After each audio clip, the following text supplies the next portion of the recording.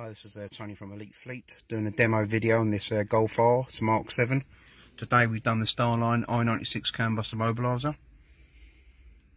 Got a couple of tags there which the customer doesn't want to use, and I've got a security card. You can disarm it with the tag or a mobile phone app, or you can use validation buttons on the steering wheel, and you can have an audible tone. So when you put the ignition on, this one's silent, so when you put the ignition on, it's not asking for anything, but you can turn that feature on so you can have it beeping at you to let you know that you haven't got a tag in range until you enter the code. So if you try and start this now, it just cuts off and dies.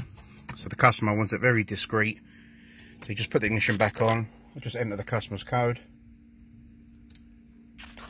and then basically once you enter the customer's code, you put your foot on the brake and the vehicle now starts as normal.